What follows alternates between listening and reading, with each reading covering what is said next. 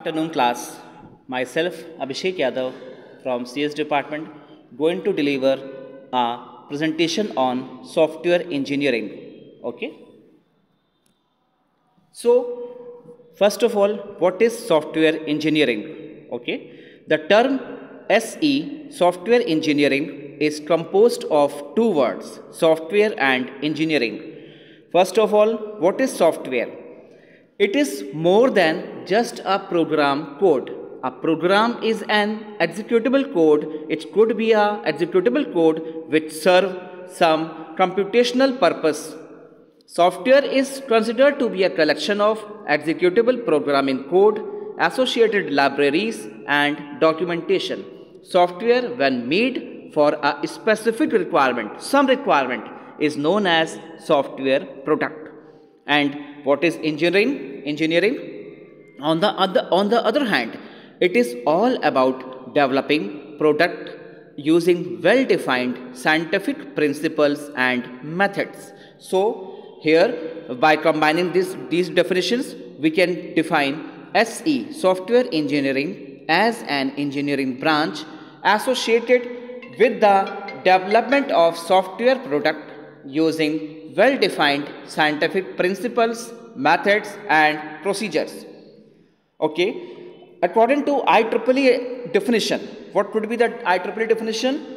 It is the application of a systematic, disciplined approach to the development of operation and maintenance of a good software development. Okay, in our next slide, it consists of what could be the principles of SE, principles of software engineering.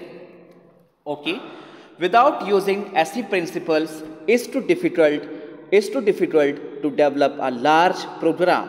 In industry, it is usually needed large programs to facilitate multiple functions. A problem with developing such large commercial program is that the complexity and it could be the difficulty level of the programs. SE helps to reduce programming complexity. It is generally, it could be shown as by the help of two methods, that are abstraction and decomposition. What is the abstraction?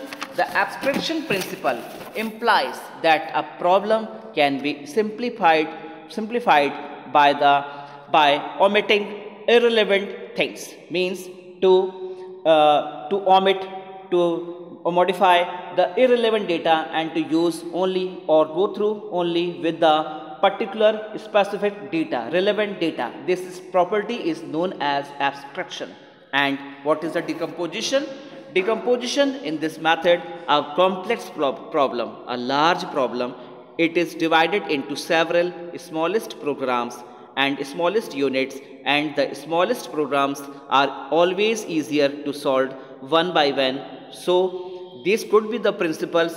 These 2 points could be the best example to produce the principles of SE, software engineering.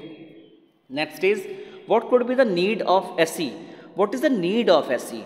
We can see in many terms. There are many points where we can see the need of SE. Here we have mentioned only 5 points. That is, first is large software. Okay, in the large software, what is the meaning of this term? It is easier to build a wall than to a house or building. Likewise, as the size of software become large, engineering has to step to give it as a scientific process. Okay, next is scalability. In the software process were not based on scientific and engineering concept. It would be easier to recreate new software than to scale an existing one. It could be the other need of SE. Other thing is cost. As hardware industry has shown its skills and huge manufacturing has lowered down the prices of computer and electronic hardware, but the cost of this software remains high and proper process is not adapted. So this could be an important need of SE. Next need could be its dynamic nature. What is the dynamic nature? the always growing and adapting nature of software hugely depends upon the environment in which the user works. If the nature of software is always changing, new enhancement need to be done in the existing one. This is the where software engineering plays a best role. This nature is known as its dynamic property or dynamic nature. Our next need is quality management. What is the quality management? What could be the point? Better process of software development provides better and quality software product. So these were the points in need of software engineering. Next is some characteristics of a good software. We all want to create a not a software, but we want to create a good software, best software. So what should be the characteristics of good software? In terms, a software product can be judged by what it offers and how well it can be used. This software must satisfy on the following ground levels. Means on some specific concern we can guess what could be the characteristics of a good software in terms of operational, in terms of transitional, in terms of maintenance. Okay. Now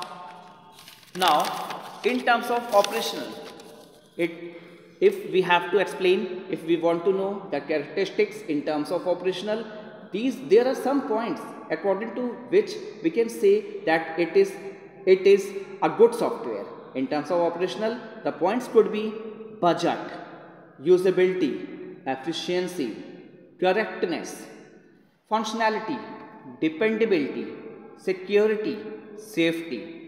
These are some points regarding operational which combines to produce characteristics of a nice best software. Okay. Our next term could be transitional.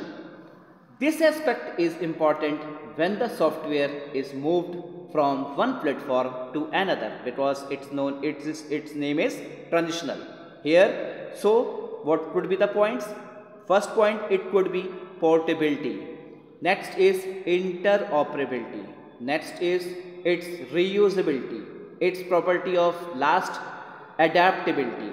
So these are the points in transitional. Next is maintenance.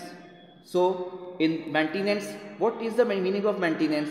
This aspect briefs about how well a software has the capabilities to maintain itself in the ever changing environment.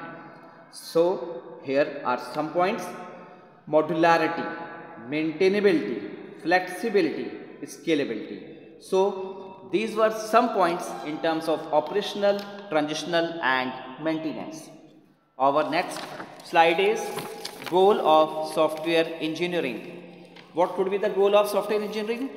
So the primary goals of SE software engineering are to